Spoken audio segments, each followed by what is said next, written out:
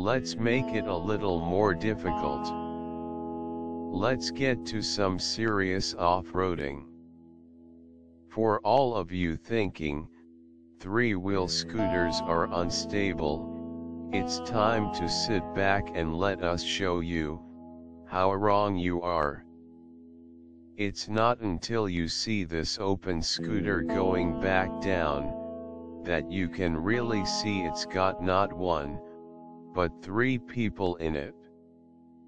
This is a serious slope and you would not see a normal mobility scooter getting up here, even with four wheels.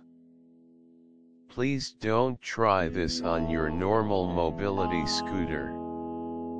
This slope is twice the incline most scooters are rated for, and we do not want to see anyone injured, trying to prove their scooter can do it.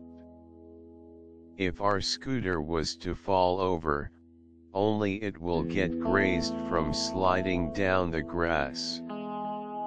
If yours falls, it will be you getting hurt. Please be safe out there.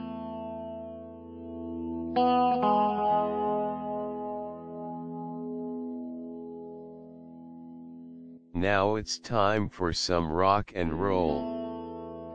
Tight circles, at speed, on uneven ground.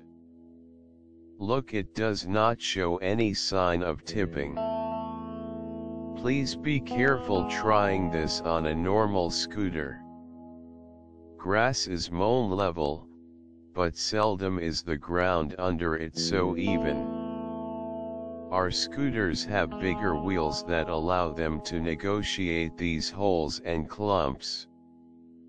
Be safe, don't get stuck.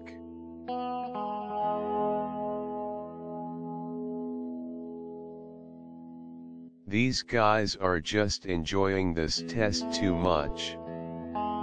Surely you have to ask yourself, why am I stuck on the path, when I could be going anywhere I want to go, anytime I want to?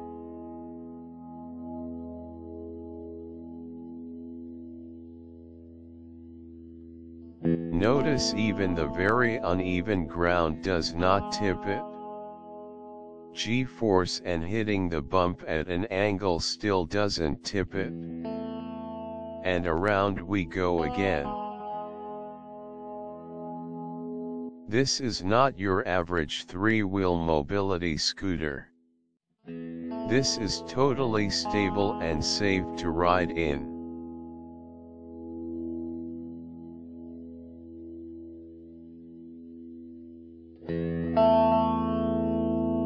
Thank you for watching.